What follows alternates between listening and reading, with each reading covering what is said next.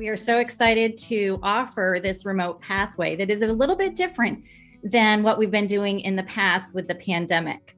What we learned during the pandemic that the remote option was flexible and a good possibility, but we had to make some tweaks to it.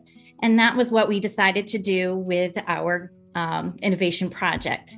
We will be offering a blend of full remote experience for our students, but they also get to still be a part of the Brewer School Department community in that they are also able to attend activities, sports, and be a part of the group, because we know that social emotional is just as important as the academic piece. And we feel very strongly that blending these two models together will really reach out to a niche of students that we have not been able to reach in the past.